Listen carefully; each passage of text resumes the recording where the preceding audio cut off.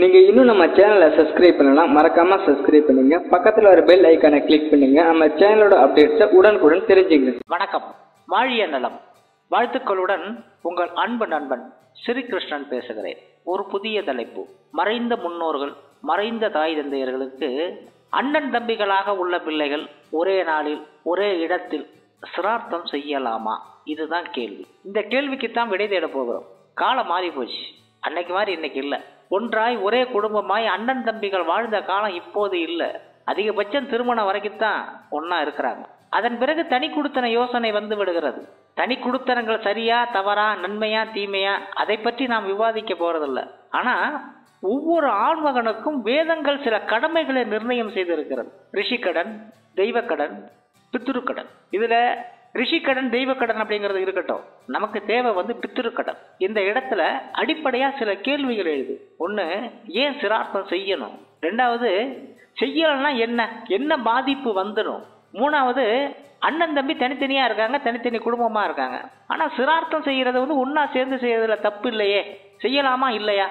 முதல்ல ஏன் சிரார்த்தம் செய்யணும் அப்படிங்கிற கேள்விக்கு பதில தேடுவோம்.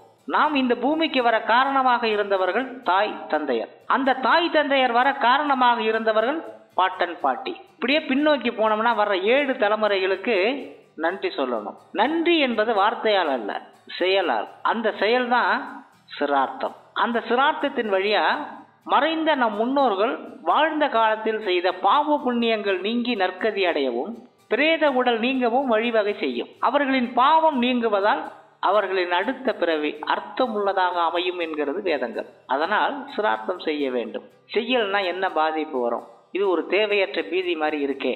சிலருக்கு இந்த சந்தேகம் வரலாம். இப்போ பாட்டன் பாட்டி தாய் தந்தையர் தேடிய சொத்துக்கள், செல்வங்கள் எப்படி நமக்கு உரிமையானதோ, அதே போல பிள்ளைகளாகிய நாம் தாய் தந்தையருக்கு செய்ய வேண்டிய முக்கிய கடமைகளில் ஒன்றாக இருப்பது சிரார்த்தம்.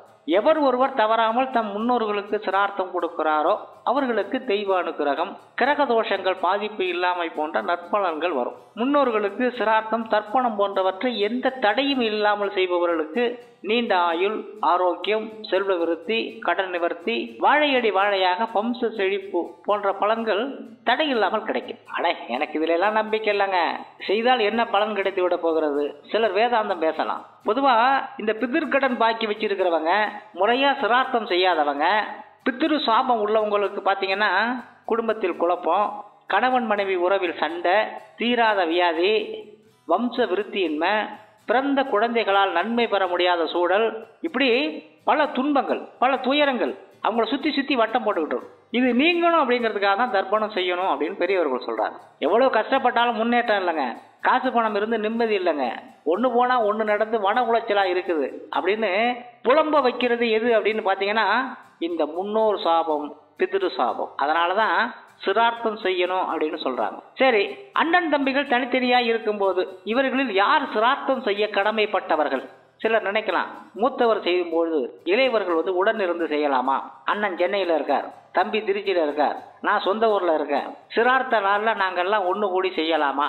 இந்த கேள்வி சிலருக்கு இருக்கும். தாத்தா தேடிய சொத்தும் அப்பா தேடிய சொத்தும் பிள்ளைங்க அத்தனை பேருக்கும் சமமா தானே பிரிச்சு கொடுக்குறாங்க, உரிமை இருக்குல்ல. அதே மாதிரி முன்னோர்களுக்கு, தாய் தந்தையர்களுக்கு செய்ய வேண்டிய கடமையிலிருந்து யாருக்கும் விலக்கு இல்லை. எல்லாருக்கும் அந்த கடமை இருக்கு, எல்லாரும் செய்யணும். இப்போ நம்மளுடைய கேள்வி ஒன்னா செய்யலாமா? இப்போ அண்ணன் தம்பிகளுக்கு இடையே பங்கு பிரிக்கப்பட்டிருந்தாலும், அதாவது சொத்துக்கள் பிரிக்கப்பட்டிருந்தாலும், பிரிக்கப்படாமல் தனித்தனியாக குடும்பம் நடத்தி கொண்டிருந்தாலும் அண்ணன் தம்பிகள் தனித்தனியே தான் சிரார்த்தம் செய்யணும். அண்ணன் தம்பிகள் அனைவரும் ஒன்றாக ஒரே குடும்பமா ஒரு வீட்டுல வாழ்ந்துகிட்டு இருந்தாங்கன்னா அவங்க தனியா சிரார்த்தம் செய்யணுங்கிற தேவையில்லை. எல்லாரும் ஒன்னா இருந்து செய்யலாம். ஆனா தனித்தனியா வாழ்ந்துக்கிட்டு சிரார்த்தம் அன்னைக்கு ஒன்னா ஒரு வீட்டுல கூடி அல்லது ஒரு இடத்துல கூடி சிரார்த்தம் செய்யறோம் அப்படிங்கிறதுக்கு சாஸ்திரத்தில் இடமில்லை. மூத்தவர் செய்யும் போது இளையவர்கள் அருகில் இருந்தால் போதும் அப்படிங்கிற கருத்து தப்பு. மூத்தவர் செய்யும் போது இளையவர்கள் அருகில் இருக்கலாம் அப்படின்னு சொன்னா அவங்க ஒரே வீட்டுக்குள்ள வாழ்ந்துகிட்டு இருந்தாதான் பொருந்தும், இல்லைன்னா பொருந்தாது. ஆனா இதுல இன்னொரு விதி விலக்கு இருக்கு சாஸ்திரத்துல.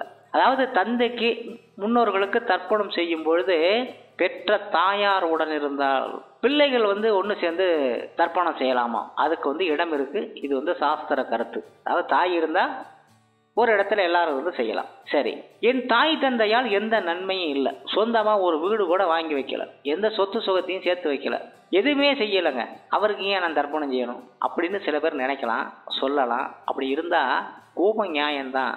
முன்னோர்கள் அப்படிங்கிறது வந்து தாய் தந்தையர் மட்டும் இல்லை, அவர்களுக்கு முந்தையவர்களும் இதில் அடக்கம். அதாவது தாத்தா பாட்டி, கொள்ளு தாத்தா கொள்ளு பாட்டி, அவங்களும் அந்த முன்னோர்கள் வரிசையில் தான் வர்றாங்க. இப்போ நம்ம பிறந்திருக்கோம் அப்படின்னு சொன்னால் நம்ம பிறக்கிறதுக்கு எத்தனை தலைமுறை உழைப்பு இருக்குது, அத்தனை தலைமுறைகள் உழைப்பு, அதுக்கப்புறம் தான் நம்ம வந்தோம். அதனால் அவங்களுக்குரிய கடனை வந்து நம்ம தீர்க்க வேண்டியிருக்கு. அந்த பெற்ற கடனை தீர்க்கணும்னா அதுக்கு வந்து திதி செய்யணும், இல்லைன்னா பாவம் அப்படின்னு வேதங்கள் சாஸ்திரங்கள் சொல்லுது. அந்த கடமைகளை நாம் சரியாக செய்தால் பித்ரு தேவர்கள் வாழ்த்துவார்கள், நம் சந்ததி வளரும், வாழ்க்கை சிறப்பாக இருக்கும், கிரகதோஷங்கள் விலகும், தெய்வ அனுக்கிரகம் கிட்டும். அதனால் சிரார்த்தம் என்பதை சரியாக முறையாக செய்ய வேண்டும் என்று சொல்லி மீண்டும் ஒரு இனிய தலைப்பில் உங்களை நான் சந்திக்கிறேன். அதுவரை உங்களிடமிருந்து வணக்கம் கூறி விடைபெறுவது உங்கள் அன்பு நண்பன் ஸ்ரீகிருஷ்ணன்.